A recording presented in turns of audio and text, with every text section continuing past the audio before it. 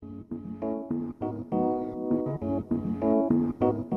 Renewable Heat Incentive is a scheme to incentivise homeowners and businesses to replace oil and gas heating with renewable heating sources. So in the domestic scheme there are a number of products in each of the categories, but generally speaking biomass boilers, air source heat pumps, ground source heat pumps and solar thermal, both the evacuated tube and flat plate technologies are eligible for domestic RHI. And in the commercial world, even things like deep geothermal technologies.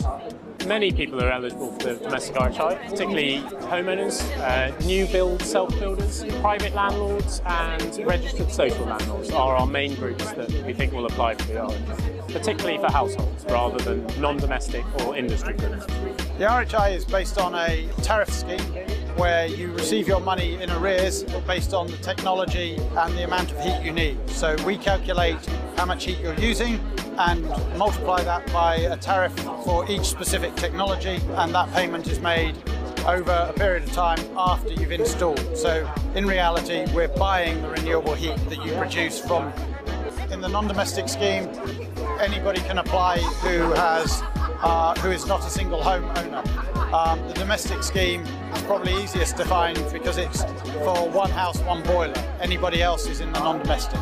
In terms of the actual schemes, the big differences are in the non-domestic you're paid back over 20 years, whereas the domestic you're paid back over 7. And in the non-domestic you're paid on a metered output, so actually paid for what you generate. Whereas in the domestic we make an estimate of how much heat you will need for your home and pay on that estimate, which will give you more stable payments over that 7-year period. DECC, the Department of Environment and Climate Change, set the scheme rules, and Ofgem eServe will administer applications and determine eligibility for the scheme. We have an application support centre, we have customer service assistants on hand to help support you through your application at any point. We have customer service media through social media, particularly Twitter. We will be responding to queries, we will be publishing information and correcting areas of misinformation potentially out there.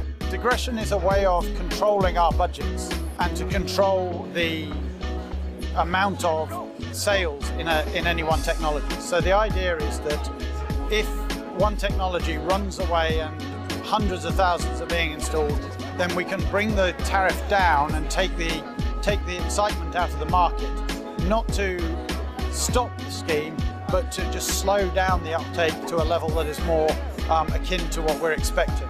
This allows us to leave room in the budgets for other technologies so that they can grow and prosper as well. DECC expects to see a doubling of the existing market at the minimum in the next year. So we think that there were about 17,000 retrofit installations domestically, so 35,000 would be a good outcome in the first year.